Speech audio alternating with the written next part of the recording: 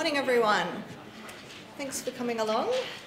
So my name's Jodie Smith. I'm the branch head of the Oceans, Reefs, Coasts and the Antarctic branch here at Geoscience Australia. And it is my great pleasure to welcome you here both in person and online to Geoscience Australia's Wednesday seminar. And today it is a Distinguished Geoscience Australia lecture seminar. I'd like to start with an acknowledgement of country.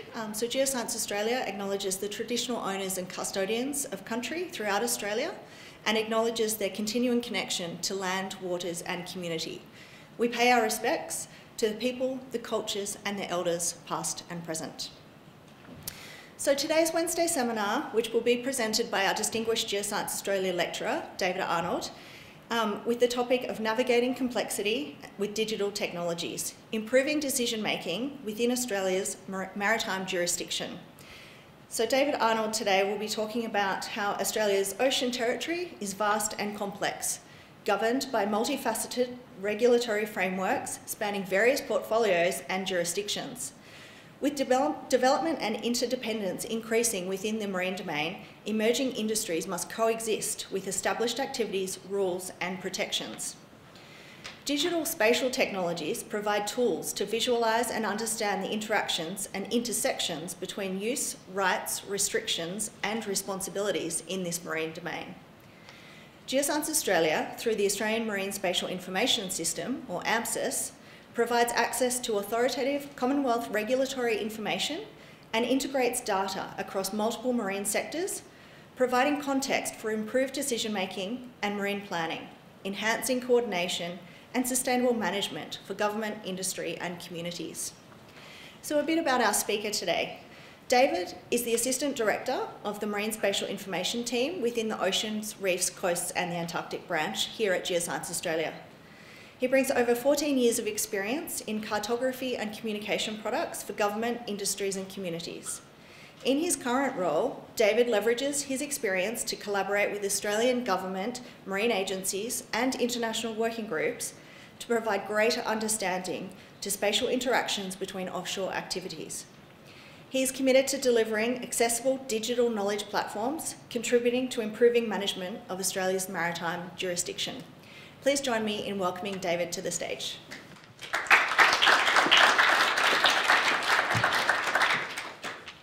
Thanks very much, Jodie. So before we begin, I'd like to reiterate the previous acknowledgement to the traditional owners and custodians of country throughout Australia, and the Ngunnawal and Ngambri people, custodians of the lands on which we're meeting on today, acknowledging their continuing connection to land, waters and community, and paying respects to the people, culture, and elders past and present.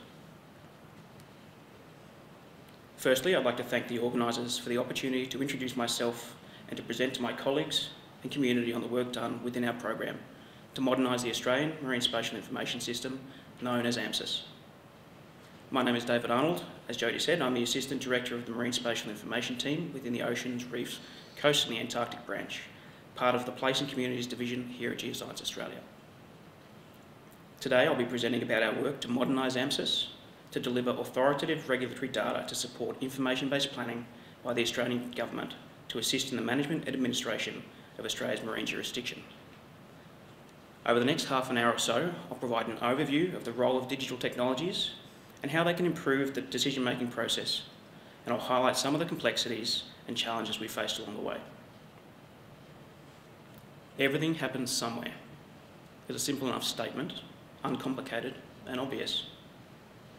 It also opens the introduction to the Integrated Geospatial Information Framework, which is the overarching strategic document published by the United Nations Committee of Experts on Global Geospatial Information Management, the UNGGIM. And despite its simplicity, at its core underpins a central interest and curiosity to understand what is going on where. Geospatial information provides a link between location and action, and in the application of this knowledge, allows us to implement measures, plans, rules and protections to manage the human, economic and environmental activity and their impacts. Reliable access to authoritative geospatial information is at the centre of a nation's digital economy and is an essential currency for evidence-based decision-making as we, as a nation and members of the global community, transition to a modern data and digital-driven society. My interests and that of our program, is in providing simplified and seamless access to this critical information, particularly the legal and spatial frameworks to support the management and marine planning for Australia's marine jurisdiction. As Jodie said, Australia's ocean territory is a vast, complex and highly regulated space managed by multiple portfolios across multiple jurisdictions. With development increasing in the domain, new interests must coexist with the existing activities, rules and protections. Digital spatial technologies provide tools to visualise intersections and interactions between proposed and existing activities, and can provide users with an understanding of the various rights, restrictions and responsibilities within the jurisdiction. Geoscience Australia, through the Australian Marine Spatial Information System, provides access to authoritative Commonwealth regulatory information and provides further context through additional curated data to assist with spatial planning, improving coordination and sustainable management for government, industry and communities. With that in mind, I'm going to move on to present a simplified view of Australia's marine context. The marine and coastal environment is innately linked with our cultural identity, our economy and our lifestyle, with a large percentage of our population living close to the sea. The Australian marine jurisdiction covers an extensive area and is the third largest marine jurisdiction on Earth.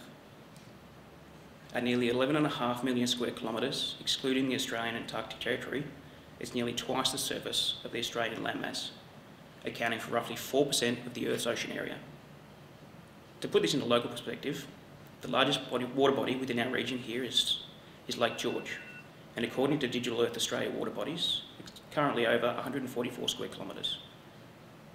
That equates to approximately 80,000 Lake George equivalents to make up our marine jurisdiction. Our offshore area is inherently a co-use zone and supports many diverse users and uses on the surface, above, within the water column, on the seafloor and below. To highlight some of the complexity and competing interests, this image is produced from our colleagues in Land Information New Zealand and demonstrates some of the supported use and activities, including shipping and transport, cruising and recreational vessels, commercial and recreational fishing, ocean tourism and aquaculture, the oil and gas industry, marine scientific research, and defence activities. And it identifies some of the complex geophysical characteristics, as well as giving consideration to the environment and marine ecosystems, supporting countless marine species, migratory birds and animals within our ocean environment. As diverse as the number of uses, there are countless international treaties and agreements and more than 100 pieces of Commonwealth legislation and regulation which apply to our marine jurisdiction.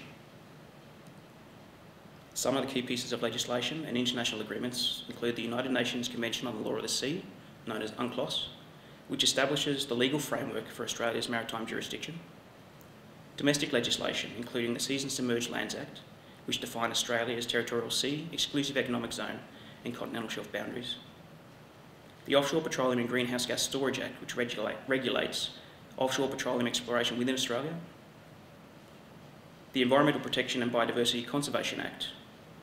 The EPBC is the Australian Government's central piece of environmental legislation, providing a legal framework to protect and manage important flora, fauna, and manage ecological communities and heritage places. And the Offshore Electricity Infrastructure Act, recently passed. This Act enables the establishment of offshore renewable electricity projects in Commonwealth waters, which I'll be circling back to later in the presentation.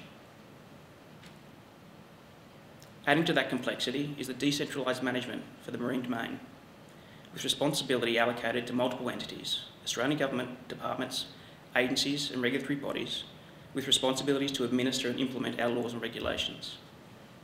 These bodies oversee many different sectors and legal and administrative aspects within the jurisdiction. At any given moment, we have an ocean of data at our fingertips, and just as the ocean is variable in depth, breadth and clarity, so are many factors related to the data that's available to us, including scale, accuracy, currency, consistency and completeness. The challenge here is being able to firstly find it and then filter out what information you need, making sure that there's an appropriate level of trust attached to that information. Recognising the critical value of authoritative data, ensuring the availability and accessibility of trusted marine spatial information helps us realise the greatest potential benefit. And we need to consider emerging industries. As I mentioned earlier, our ocean is fundamentally a co-use zone, but demand within our marine space is increasing, and consideration to existing interests and users is paramount when planning for new technologies and future use. Shared use of jurisdiction is essential, and the Australian Government balances competing interests while pursuing the sustainable use and management of our offshore area and its resources. This pursuit of balance between existing and increasing competing use and users is crucial in the support of a sustainable ocean economy and in achieving Australia's recent international policy commitments for a national sustainable ocean plan and in establishing an offshore renewable energy industry. So now that we've peered below the surface, we can begin to understand some of the challenges faced when considering how to manage and administer the jurisdiction. So how can digital technologies assist us in improving our understanding and help users, policy and decision makers navigate these complexities? Largely this is about presenting geospatial information, the where, what, who, why and when, in a way that can be better understood. Because if a user can't understand it, then it can't be considered when the time comes to make a decision. While data on its own is valuable and an important asset and product, in isolation its function and use can be limited. The utility and impact of data can be enhanced by integrating it into a system which, when combined and connected with other data and/or other data themes and systems, allows users to generate insights necessary to make informed decisions to help address the challenges facing our society, economy and environment. Geographic information systems allow users to visualise, interact and analyse information to inform our understanding of the world around us and assist us to solve complex problems faced in our communities as a nation and within the region. Today, access to spatial technologies and spatial information is easier than ever, with free, open access to satellite data, navigation systems, online queries to find local businesses and restaurants, and real-time emergency management updates, often in the palm of our hands. But that wasn't always the case. Something formerly thought of and left to the realm of specialists, developments over the past decades have improved access and availability of spatial technologies, which are now ubiquitous in our everyday lives, whether we realise it or not. And while not quite as simplified or as streamlined as a Google search, and far more specific in use, AMSIS has served as a long-standing decision support tool maintained by Geoscience Australia, bringing together information required by government, industry and individuals with an interest in the regulation, geography and use of Australia's marine jurisdiction, and provides a mechanism to visualise competing interests in the marine space, using curated data from across government, state and academia to highlight competing use and enable discussion with multi-sectoral users to better plan and manage the jurisdiction. And when I say long-standing, I mean it. AMSIS was first conceptualised back in 2002 and released in 2004. To put that into perspective, consider that Google Maps and Google Earth were released in 2005. The version of AMSIS back then was understandably considerably different to how it's delivered today, but the driving principles and program goals largely remain the same. Created to support the Australian Government's responsibility to publish our maritime boundaries and marine jurisdiction in accordance with the provisions under UNCLOS and the Seas and Submerged Lands Act, providing access to authoritative trusted information and presenting it in a clear and consumable way for non-experts to understand use within our marine environment. Since then, AMSIS has undergone multiple revisions, notably driven by changing technologies and the broader availability of authoritative information as other Australian Government departments began to publish data in accessible spatial formats. Which leads us to our latest efforts to iterate and deliver an updated AMSIS. In late 2021, we began the process to modernise and improve the way AMSIS was delivered, reviewing what it was delivering, how it was doing it, and with a view to broadening its utility to provide intergovernmental support to the Department of Climate Change, Energy, Environment and Water to establish an offshore renewable energy industry in Australia. So we began by defining our high-level requirements, identifying functions and capabilities, our timeline and our resources available, establishing a pathway for us to meet our long-term responsibility to provide greater access, connectivity and utility to the information needed to support marine planning. Like previous versions, it needed to provide relevant information to be used by policy and decision makers.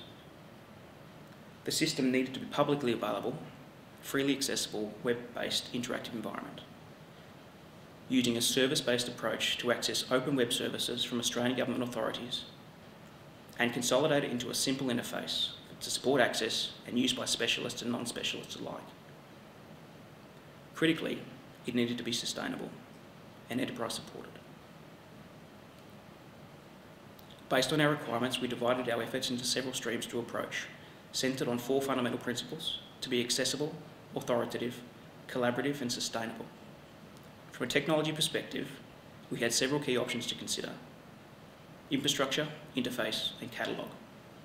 Primarily, our infrastructure needed to be supported by enterprise, which provided an environment to create, test and manage content to deliver a fit-for-purpose solution. From an interface perspective, it needed to be simple to use, intuitive and able to support public maps, images and contextual content, as well as the need for a comprehensive catalogue to provide access to all the data available within the system. Each of these aspects had to be delivered without barrier to assumed level of knowledge and presented as a seamless experience for users. Now, some of you might have pricked your ears at the term fit for purpose, and I'm about to open that can of worms. I debated where to put this in, but decided to front load it. Fit for purpose can mean a lot of things to a lot of people. When I hear it and use it, I'm talking about delivering an outcome or a solution in answer to a problem and succeeding at what it sets out to do. But I'm also providing a caveat, which is consideration or a concession with regards to usually one of 3 factors: time, effort, and resourcing. Offering a solution to the needs of the moment while managing constraints fulfills a critical goal of any project. Fit for purpose cuts through the unnecessary, emphasising outcomes and efficiency as the primary drivers. Iterating, implementing and evaluating, and repeat. Alongside the need to provide information that's accessible and understandable, the largest risk we take is not having the information available for decision makers at the time a decision needs to be made. Any effort to mitigate that represents progress and is a demonstration of success. As the saying goes, perfection is the enemy of progress. Do not fail to deliver in pursuit of a perfect solution. Delivering support, especially ongoing support, necessitates shifting with the surroundings, maintaining an adaptable and responsive environment and a philosophy to iterate. Plan for what's required, don't over-engineer it. The redevelopment of AMSIS has seen transition to a sustainable enterprise-supported infrastructure, utilising our existing organisational environment, using a commercial off-the-shelf solution, in this case powered by Esri's ArcGIS Online and delivered by an ArcGIS hub, where our approach has been to configure, not to customise, and leverage out-of-the-box functionalities, tools and templates where possible. Acknowledging that this brings with it some limitations, those factors are outweighed by the relatively low barrier of entry and integration with the tools, applications and capabilities delivered by ArcGIS Online platform and integrated with our agency. The nature of the hub modular builder has also been extremely beneficial in affording us to rapidly ideate, test and review with reduced technical requirement to deliver a fit-for-purpose solution. AMSIS is designed with principles of integrated geospatial infrastructure and modern SDI, spatial data infrastructure, in mind, and supports a federated approach to linking distributed systems, moving away from traditional information silos to capitalise on the benefits from open data policies and developments in interoperability standards.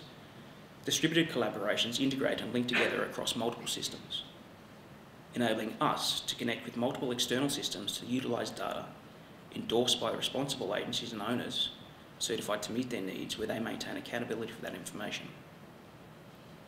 Operating with a rationale to maximise efficiency and support cross-government collaboration, where we can fuse multi-source and multi-theme information, extending the collective impacts of each.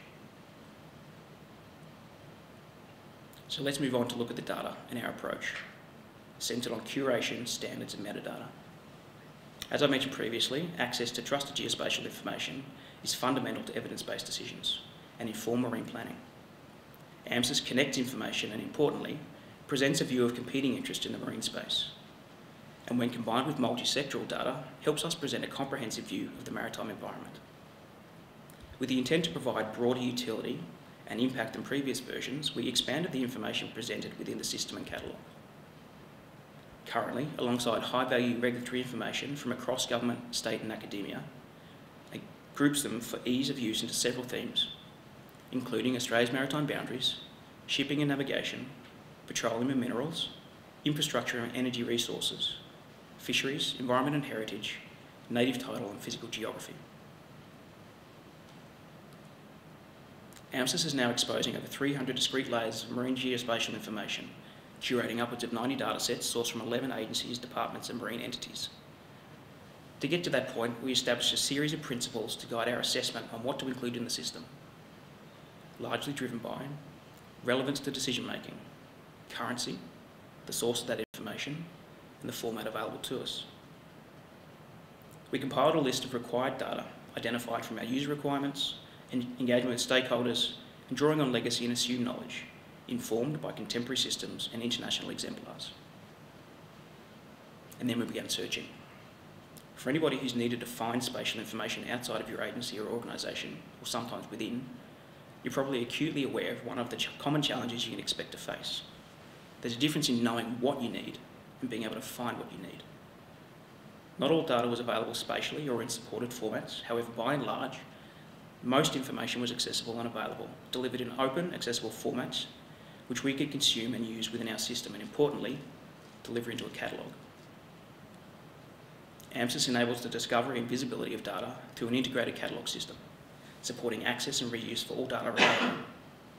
The catalogue is presented through a set of simplified item details, which compile summary information on the purpose of the data, additional detailed abstract information taken from owner catalogues, as well as highlighting any restrictions on use, clearly identifying the authority or owner of that information, and supports further reuse and integration of that information with links to web service endpoints and direct links back to authoritative catalogues.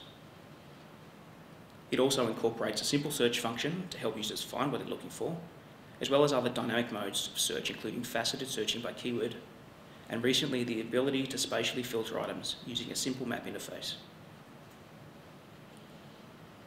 Which brings us to how we present our work.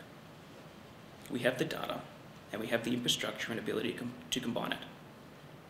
Presenting information through a series of interactive mapping applications to allow users, without restriction in regard to technical experience, to access information in a way which presents an authoritative picture of use within the marine domain. This is as much an artistic function as it is technical, an application of digital cartography, applying understanding of data and domain to communicate a curated representation of, in this case, use and activity. AMSIS achieves this by delivering multiple map types, each offering different configuration of interface and tools, enabling simplified user experience and increasing complexity to that expected from a spatial professional. Like the previous iterations of AMSIS, we had intended to deliver information via multiple ready-made maps, thematically separated. And whereas the previous version divided information by legislation and legal instrument, which was excellent, provided you knew which legislation applied to what data, our approach was to simplify this for users and separate by sector. But that changed after we began gathering all of the information into a single map. We started to see intersections and interactions which you wouldn't have had the data remain compartmentalised. Appreciating the benefits of this, our focus shifted in pursuit of one heavily curated map to rule them all. While there's a performance drawback, the advantage is that we're still able to support sectoral views by controlling the initial state of layers as we need it. This approach enables us to maximise use and utility while still delivering with specific intent and use. Support from a simplified map viewer is targeted towards non-spatial professionals who are in need of an answer without necessarily needing complex spatial tools or analysis, still drawing upon the same data holdings, but presented with reduced options, a more ready-made map, with data interactivity limited to on or off. For users looking for more function, we provided an alternative in an advanced map. Targeted towards GIS professionals or those looking for more utility, we approached the advanced map to provide us with further capability, introducing advanced tools, layer functions and customisation to provide more of a traditional GIS experience, enabling users to harness a broader array of spatial tools and controls. And related to that, it's important to recall, while it brings together multi-sectoral information, AMSIS maintains clear and deliberate focus, principally providing access to regulatory information in support of policy and decision makers by government. Here, rather, we've enabled the ability for users to add their own data and integrate information from other spatial systems, allowing for broader use beyond the initial scope of AMSIS. AMSIS walks a balance between data portal and single sectoral view, and it does this very purposefully by aggregating and curating information in direct support of marine regulation and the needs of marine planning, along with information which what I'd call one sphere beyond, to allow for insights outside the initial scope covered by AMSIS, while making sure not to overcomplicate and incorporate information that might risk unstabilising or losing balance.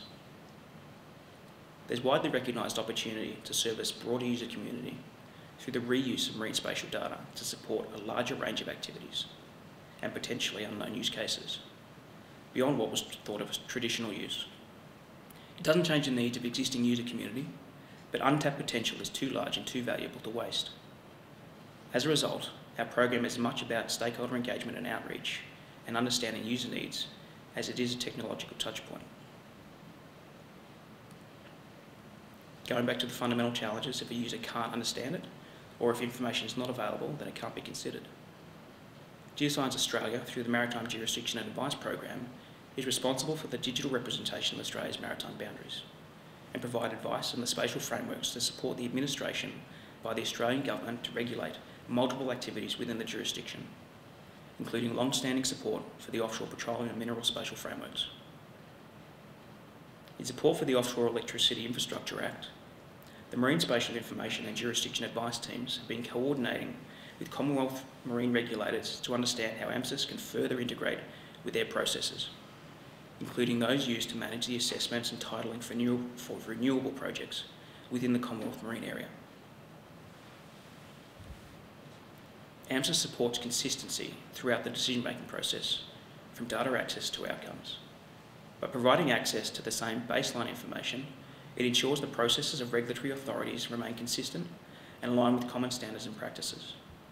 This consistency is crucial in promoting streamlined decision-making, removes risk for offshore investment, and improves regulatory efficiency and transparency.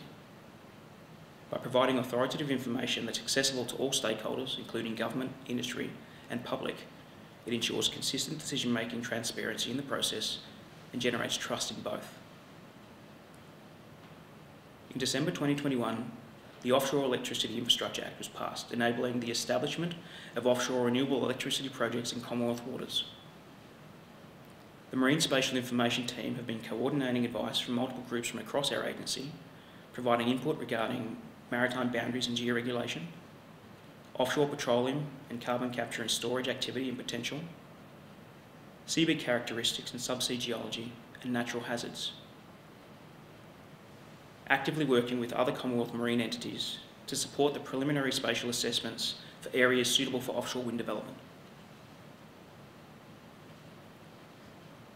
Applying a comprehensive approach to spatial assessment, the process has commonly started with a binary method of exclusion, identifying areas where activity can and explicitly cannot operate, incorporating multi-sectoral information including electricity infrastructure and protection zones, key ecological features, marine parks and shipping activity, followed by a balancing of interests in support for co-use, with further nuance and consideration given to less restrictive activities, risks and sensitivities within a marine region.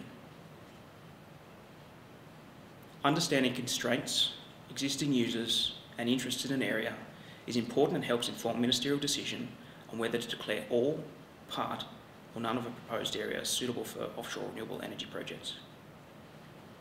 To date, AMSIS has supported the preliminary assessment and release of 3 proposed areas and 2 regions being formally declared, establishing the future for offshore renewable energy projects in Australia, with the most recent announcement coming yesterday, in fact, proposing an area in the Bass Strait off northern Tasmania. In support of public consultation on the proposed areas for offshore renewable projects, the Marine Spatial Information team has been assisting the Department of Climate Change, Energy, Environment and Water. So far, AMSIS has been an incredibly valuable tool in the process, demonstrating across 4 regional consultations. The images cycling on the right are representative of some of the complexities in use within the Gippsland region in Victoria, the first region to officially declare an area to support offshore renewable projects. Just as understanding constraints, existing users and interest in a region is important to help inform decisions, It also provides transparency to the public about those considerations, to answer questions and improve the general understanding of the decision-making process, and in doing so, fosters trust through genuine engagement. AMSIS has excelled at informing members of the public through live demonstrations, being used to visualise activity within each region, and representing constraints and considerations, and will continue this outreach into the future. Now a brief look at some metrics, everyone's favourite. AMSIS was launched to coincide with the release of the first proposed area for offshore renewable energy announced by the Minister for Climate Change and Energy on the 5th of August 2022. Google Analytics was implemented and has provided metrics to identify user engagement, location and behaviours. In summary, AMSIS has been accessed by 5,500 users since, across 13,500 unique page views, 75% are domestic users and 25% international across 71 countries. AMSIS is fundamental to the publicity and public engagement of the Australian Government's offshore renewable energy area declarations. And there's clear peaks of interest and engagement following offshore renewables announcements, with approximately 50% of traffic landing on the renewables pages. This year, to date, we've already exceeded the total user number, with over 6,000 users identified by October. We expect this number to increase as we continually evolve and improve our stakeholder engagement and promotion of AMSIS.